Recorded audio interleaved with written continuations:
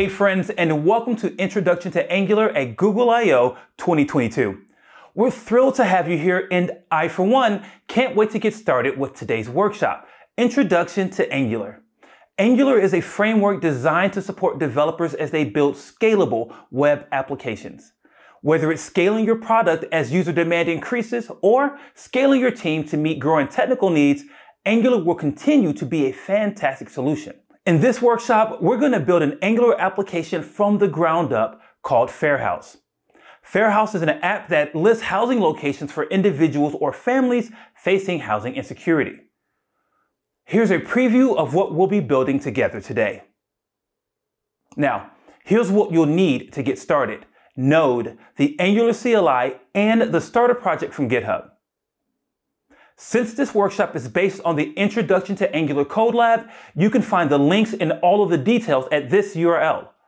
Be sure to complete all of the setup instructions before continuing along with me. Now, I'll be using VS Code and the Angular Language Service plugin for VS Code for the best development experience. With that done, let's get into it. All right, friends, I have my editor VS Code open with my project already loaded and a blank Chrome window. Let's confirm that the application starter code is working by starting up Angular's dev server. Here's how we do that. In the terminal window, type the following command: ngserve.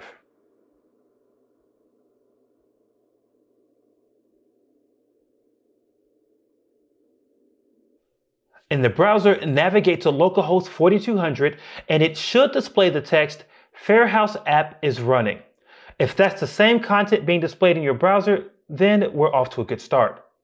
If you are unable to get this message to display, be sure that you have installed the dependencies with npm and that you are in the right folder. These are two common mistakes. Ask me how I know. All right, this is excellent. Your app is up and running, and we can move on to the next step, working with components. I pre-built this app with the ng-new command provided by the Angular CLI. The Angular CLI is a command line tool that provides features and utilities to help boost your productivity when building an Angular application. When creating a new application, the Angular CLI scaffolds everything you need to get started: source code, testing setup, and configuration files. The source code for the app can be found in the source folder. There's a folder called app, which represents our components. This is a great segue into one of the core concepts of Angular: components. Components are the core building blocks for Angular applications. Think of components as a brick used for construction.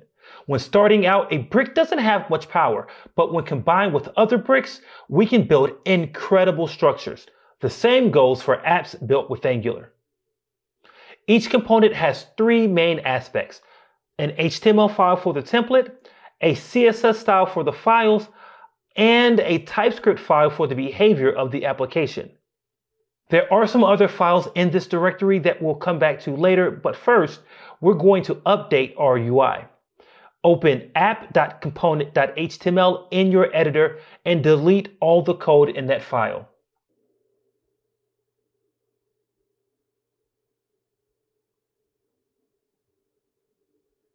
We're going to replace it with a main tag, then inside of the main tag, we'll add a header.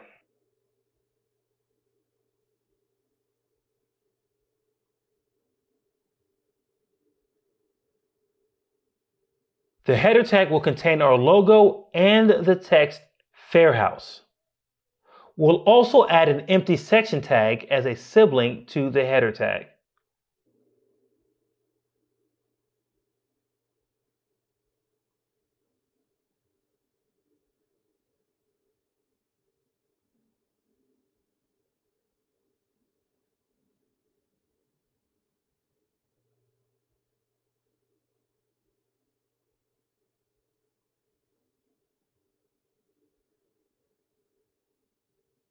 Save this code and let's check the browser. With our development server running, the changes will be reflected in the browser when we save. Next, we want to add a text field for search and a button to the UI. Now, components have many benefits, with one of those being the ability to organize the UI. We're going to create a component that will contain our text field, the button for search, and eventually the list of locations. To create this new component, we'll use the Angular CLI. From the command line, we'll type ng generate component housing list.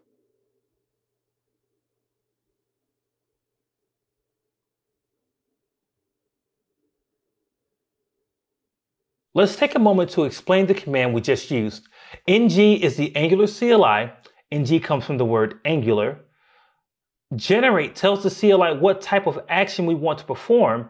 In our case, we want to generate something. That something happens to be a component. We can generate other things like classes, routes, enums, and more. Check out the documentation for ng generate to find out more. Finally, we'll pass the name as the last argument to this command. We want to call our component housing list. I'm naming it that because we'll eventually put the filtered list of options there.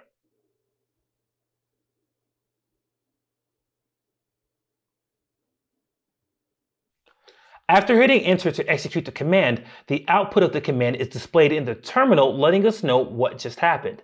In our case, multiple files were created for us: the TypeScript class, the HTML template, and the CSS file. In the folder tree, there's been an update to the source app folder. Now we have a housing list folder which contains all of those files we just covered.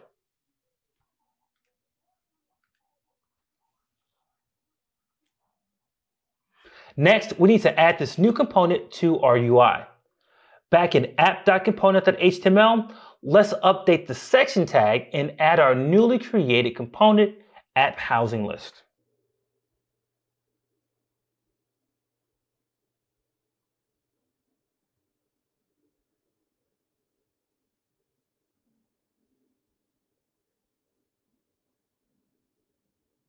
If the refresh doesn't happen automatically, check for errors in the terminal. Also check to make sure that the development server is still running. The updated UI now reads Fair House and Housing List works. Let's update the housing list component with the code for the input field and the button. In housinglist.component.html, I'm going to remove the existing code here and add a label, input, and the button.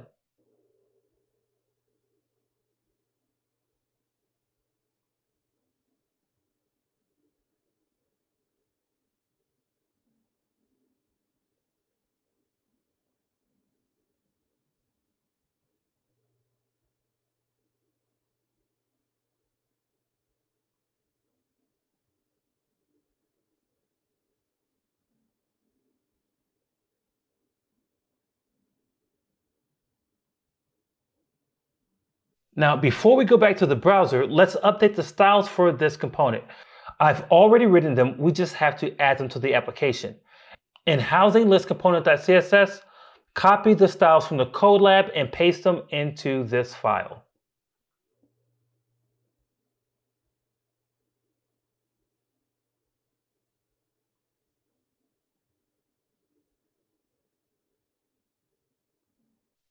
We'll save the code here and the UI will be updated.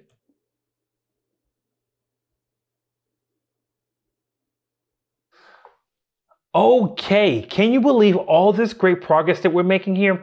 This is fantastic. We have the input and the button, but clicking on them doesn't do anything. And we can fix that. On the web, when we want to interact with controls like buttons, we have to invoke the use of click handlers. Angular has support for click handlers built in as well. So first, we'll handle the button. See what I did there? We'll make these changes in housinglist.component.html. To add a click handler, we'll need to add the event listener to the button first. In Angular, the syntax is to surround the name of the event in parentheses and assign it a value.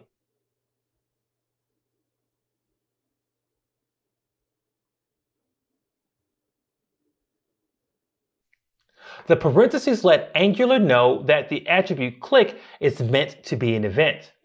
Let's take care of the value to the right-hand side of the equal sign. Here, we'll name the function that will be called when the button is clicked. Let's call it search housing locations. And don't forget to add the parentheses to the end of this function to call it.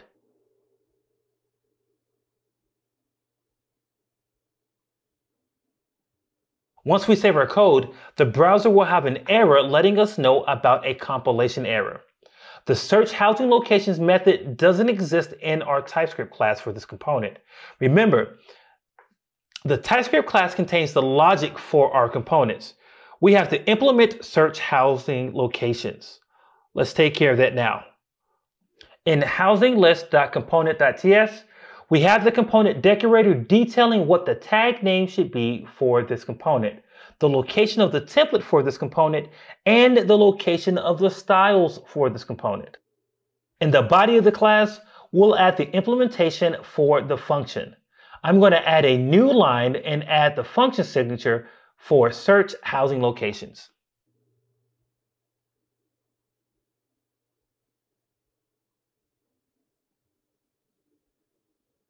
Saving this code, the browser will update to reveal an app with no more compilation errors. Again, we're back at it with more great progress. I am so proud of you. Our next step is to somehow get the value of the input field and pass it in as an argument to the search housing locations method. We're going to use an Angular feature called a template variable. This allows us to get a reference from the HTML element from a template and interact with it. In this case, we're going to get a reference to the input and then send the value as an argument to the method. In housinglist.component.html, let's add an attribute called search with a hashtag as a prefix to the input.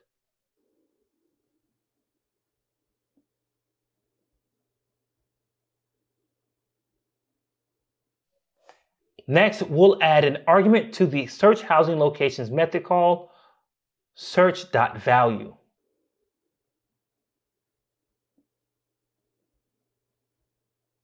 The search.value is the reference to the input and the value property of the input. One cool thing about template variables is that they can be used throughout the template. In this case, I'm using it to send the value from the input into the function, but there are also more use cases to consider. In housinglist.component.ts, we need to update the method signature for search housing locations to include a string parameter called search text. We'll add that in the parentheses of the function signature.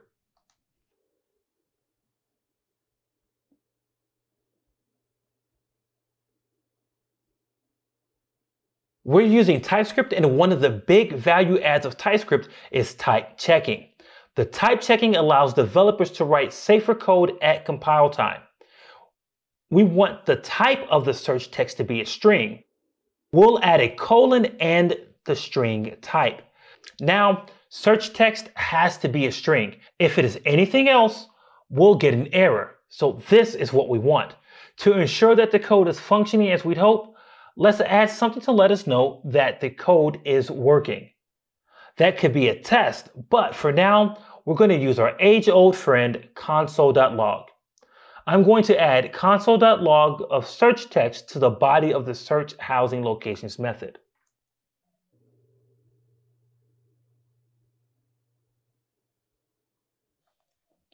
Save all the code.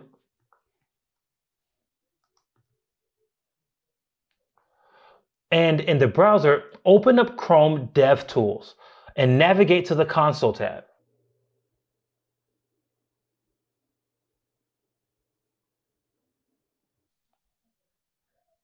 Enter a value in the input field. Any value will be fine. I'm going to enter Chicago, and when I click enter, we find that the console now displays Chicago or whatever value you entered.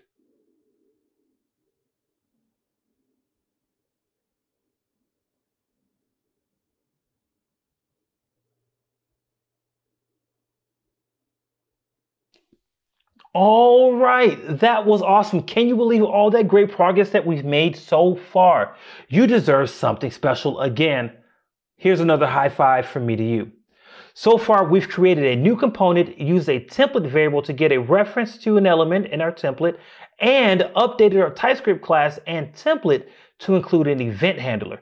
We are making wonderful progress. Let's keep going. While this is very cool, we need to get some data involved. Our application should show a filtered list of housing locations based on the search criteria. So here's what we want to represent.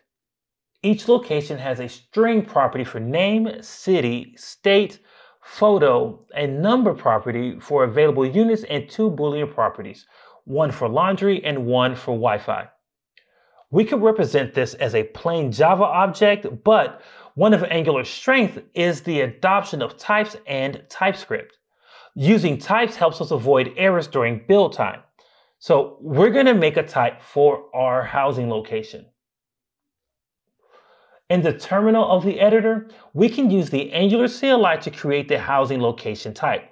To do this, we type ng generate interface housing location.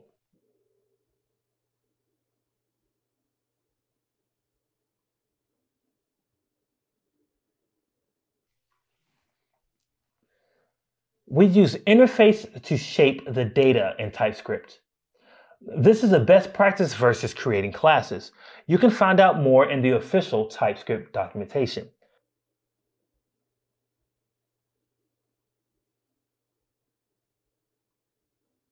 In housingLocation.ts, we can add the type details for our interface. We'll give each property the appropriate type based on our design.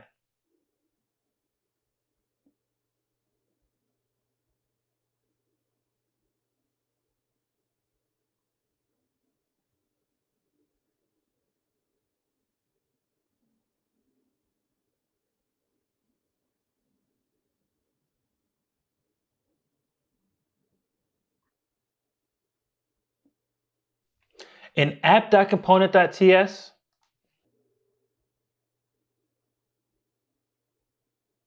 we're going to create an array containing the data that represents our housing locations. First, we'll import the housing location interface from /housing location.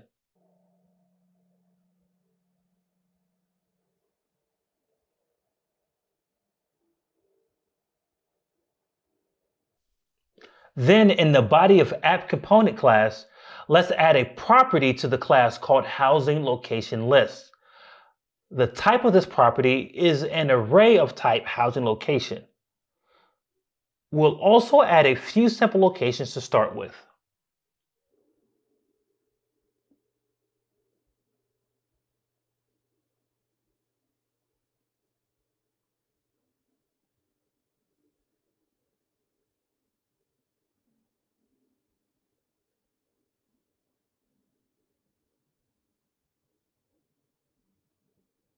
This is where shaping the data works in our favor. While we don't have to instantiate new instances of a class, we can still take advantage of the type information provided by the interface. The data in our objects has to be the same shape or match the properties defined on the interface. Now, we need a way to share this data with other parts of our application, other components. Normally, this data will be stored in another class and then we can use it in multiple places. But here, we'll just make this happen by sending the data into housing list component via the Angular input feature. We can add the input decorator to a property and pass the value via the template. Let's implement this change to get more clarity on how this works. In housing list component.ts, we have to import input from Angular/core, as well as housing location from one level up /housing location.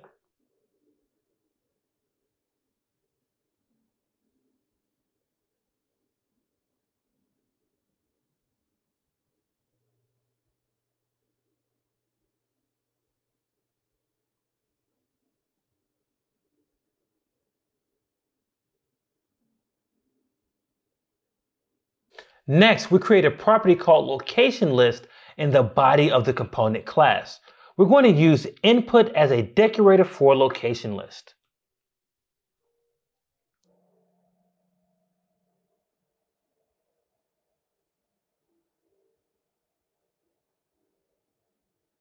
To learn more about declarators, please check out the Angular documentation at angular.io. Now I'm going to create this right above the constructor. We're setting the type of this property to be an array where the elements are of type housing location. In app.component.html,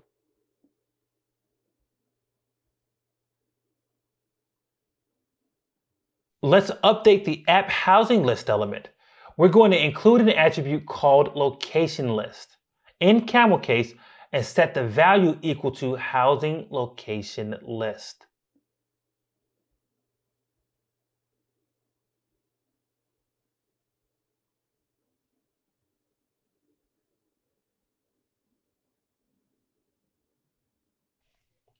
The location list attribute has to be surrounded in square brackets so that Angular can dynamically bind the value of the location list property to a variable or expression. Otherwise, Angular will treat the value to the right-hand side of the equals as a string. This is not the energy that we're looking for. Now, if you're getting any errors at this point, check out the following. Ensure that the input attribute name spelling matches the spelling in the property of the TypeScript class. Case matters here as well. Ensure that the property name on the right-hand side of the equals is spelled correctly. Also, make sure that the input property is surrounded by square brackets.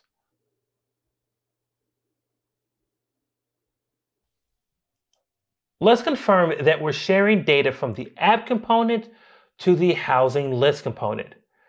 We're going to display all of the locations in the location list on the housing list component. We could hard code this, but since we have an array and we want to display each of the items, the best solution is some sort of looping mechanism. To do that, we'll make use of the Angular template feature called ng4. This allows us to repeat some of the HTML content in our templates. In housing list component.html,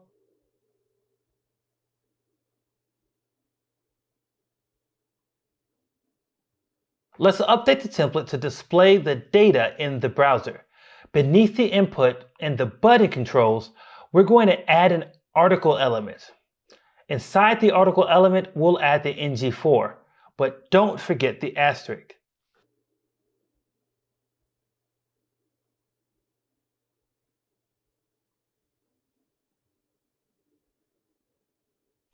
ng4 equals let location of location list.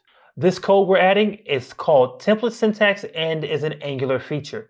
You can learn more about template syntax in the Angular documentation. Here, location is like a local variable that we can use in our template within the scope of the article element. So that means between the opening and closing tags of the article. Next, we'll display some values from the location. Remember, each location here is one of our housing list locations from the app component. Let's add a p element, and the child of that p element will be interpolated values from the location property.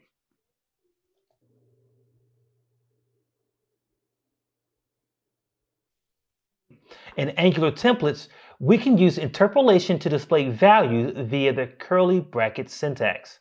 Let's do that now. As a child of the p tag, we add double curly brace, location.name, closing double curly brace. Save this so that the updates can also be made in the browser. Okay, great. The browser now has the content of the updated templates. The data is being shared from the app component to the housing list component, and we're iterating over each of those values to display them in the browser. Very cool. We've just covered some ways to share data between components, use some new template syntax and the ng4 directive. We need to make some further updates to our housing list component. The filter function isn't exactly working because we haven't implemented that part of the functionality. Let's take that step now.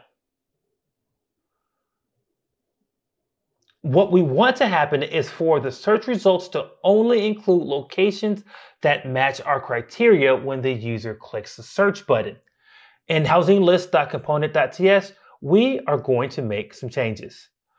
First, let's add a new property called results and set the value to be an array of type housing location.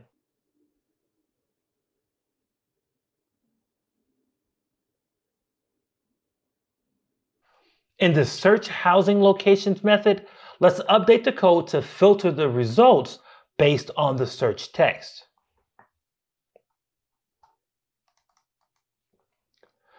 Let's remove the console.log and assign the results property the value of the location list that's been filtered by location city.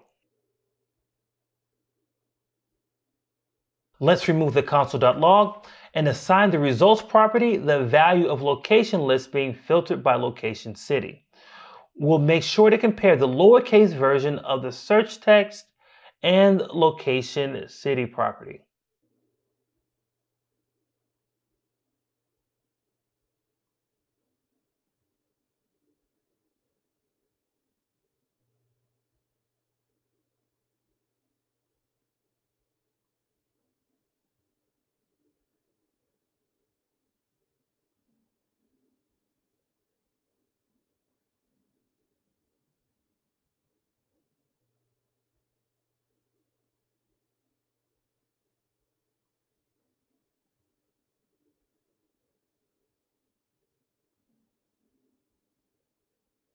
It's worth taking time to mention that when referencing properties of a class inside the methods, that we have to use the this prefix.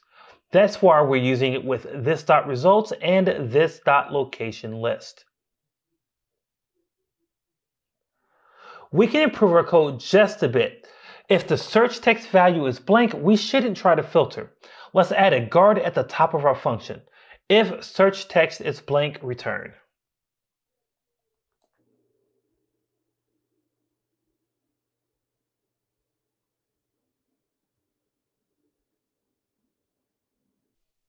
Our method has been updated to handle the filter. Let's update the template as well. In housinglist.component.html,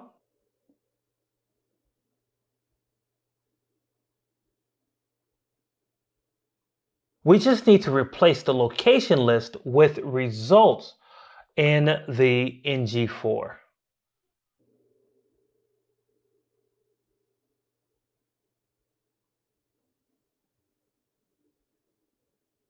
Be sure to save all the code, and now let's check the browser.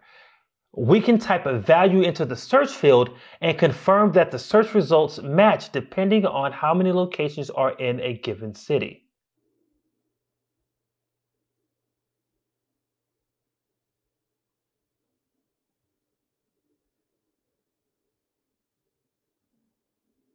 All right, this is working great so far. Excellent work. Before we move on, remember that this is the first iteration of our code. Right now, we can search by location, but we can expand this code to search across the various fields if we wanted. Once we're done with this workshop, if you want to implement that functionality, that could be a great way to continue your Angular journey. All right, we just finished implementing the core functionality of our location search. There's just one more piece of the puzzle remaining, and then we'll be functionally complete from here. We just need to implement the details panel that should display after a user clicks on the search results. Let's get to it. In order to implement the details display functionality, we'll need to make it possible for users to click on a search result. The housing list component knows which detail was clicked, and since we're going to display the details in the parent component, we need a way to share the data from the child component up to the parent component. Now, we use the input decorator to share data from the parent to the child. To share from the child to the parent, we use the output decorator and the event emitter. Let's update the code to get this communication working in our application. In housing list component.ts, we need to import output and event emitter from Angular Core. Next, we'll create a property called selected location event and use the output decorator and assign the value to be a new event emitter of type housing location.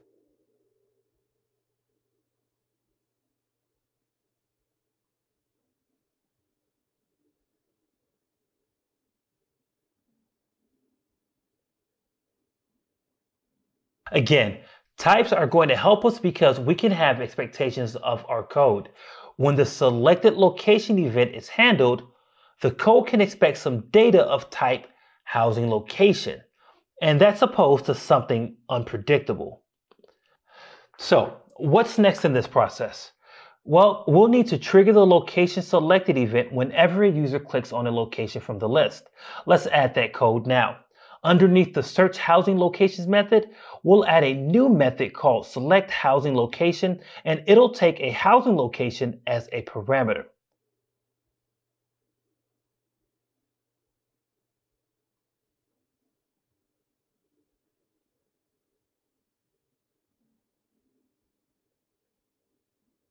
Then in the body of the method, we'll emit a new event from the location selected event emitter. The value that we'll emit is the location that was selected by the user.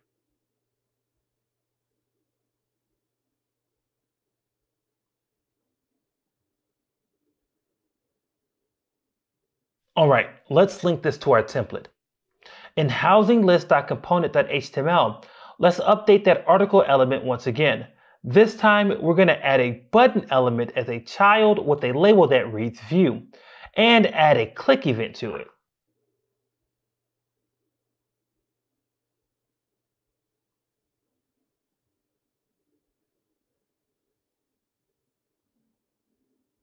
We're going to set the value of the click event to be select housing location and pass in the location variable from our ng4.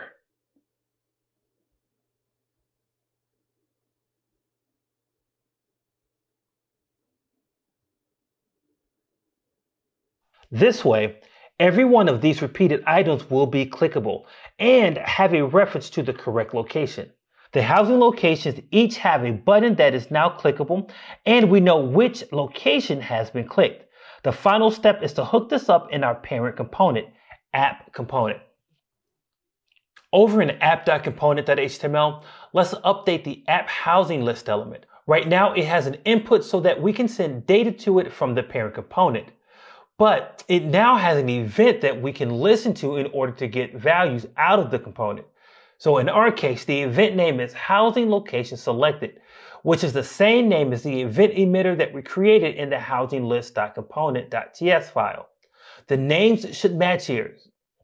And since it is an event, we'll surround it with parentheses too. Now, we should provide an event handler to deal with the event when it happens. We'll call that event handler update selected location and pass it the special value of $event.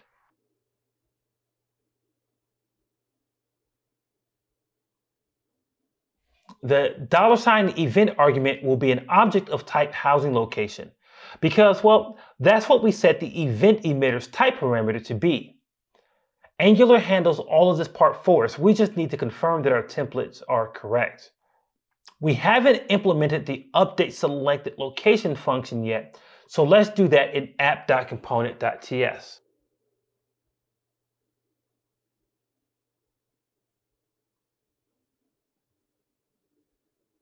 We'll need to make two changes here. First, we'll need to add a property called selected location of type housing location or undefined.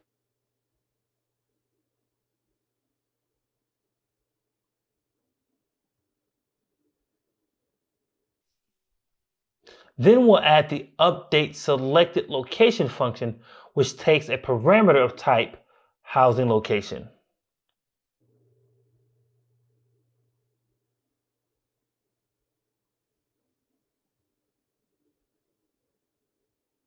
We have to allow for the selected location to also include the undefined type because we may not have a selected location. Now, one way to get around this is to set a default value.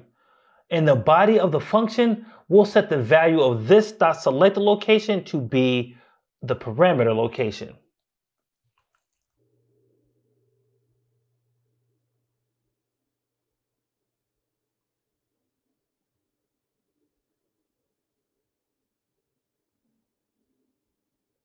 With this part complete, the last step is to update the template to display the selected location. In app.component.html, we'll update the template to add a sibling element to the app housing list component. We'll add an article element, and inside that element, we'll display the details of our selected location.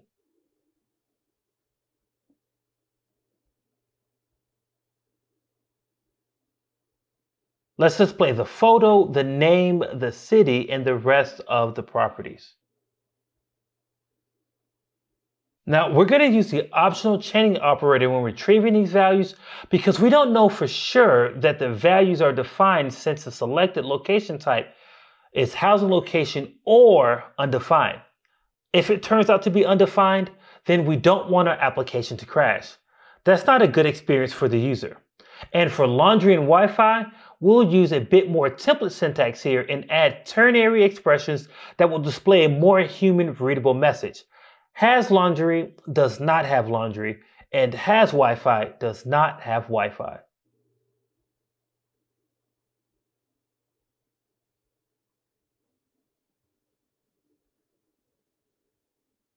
Let's save the code and return to our browser. If we search for a location and click View, we can see the details.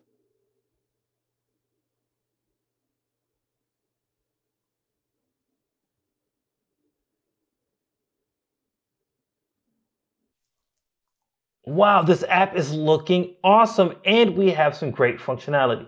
But there's a slight problem though. When the page first loads, the UI has some unexpected details being displayed. Angular has some neat features that can help us solve this issue and improve the user experience. But we'll do that in the next step because right now I want to celebrate. Excellent work so far, friends.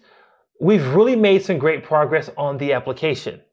We can share data from the child components to the parent components using the output decorator and the event emitter.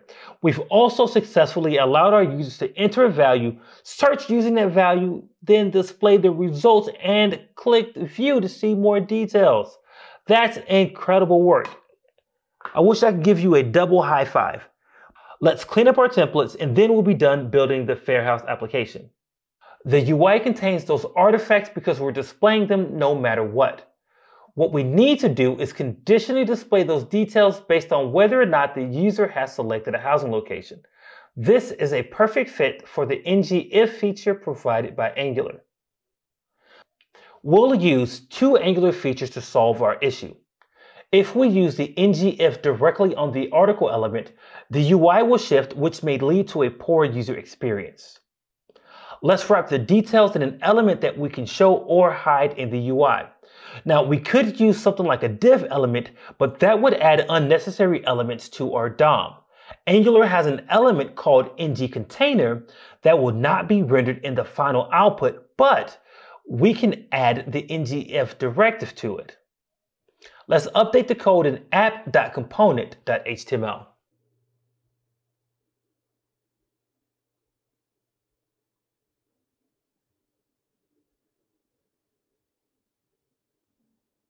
Next, add the ngIf directive to the ngContainer element.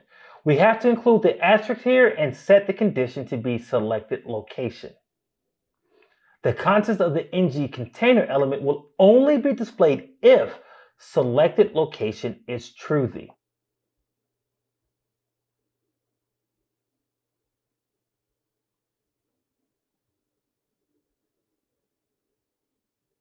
Save this code and let's head to the browser and confirm that the functionality is what we expect. The page starts off with no search results and no panel. Perfect.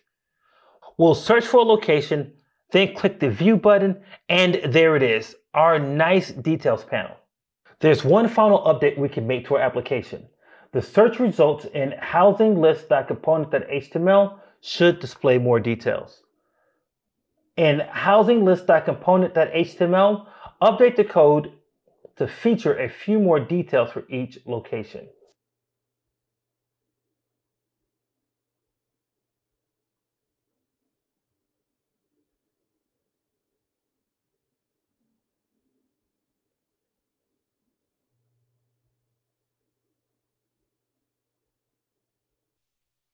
Save this code and confirm in the browser that our beautiful application is fully functional with a complete UI.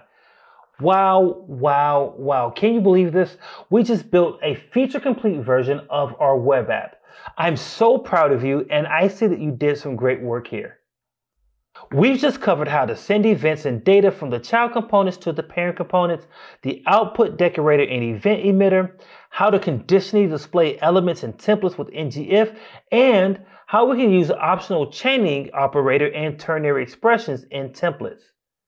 We've created a beautiful functional application that is ready for you to extend and continue building. If you want to continue to build functionality, here are some ideas. The data is hard-coded in the application. A great refactor is to add a service to contain the data. The details page is currently being displayed on the same page, but it would be cool to move the details to their own page and take advantage of Angular's router. One other update could be to host the data at a REST endpoint and use Angular's HTTP package to load the data at runtime. There's lots of opportunity for fun. Friends, thanks so much for spending time with me today building this Angular application. We've had so much fun and learned a lot. Remember, you can find this code in the Code Lab and on GitHub. You can continue your Angular journey by following us on Twitter and YouTube for fresh Angular content. Until the next time, go build great apps.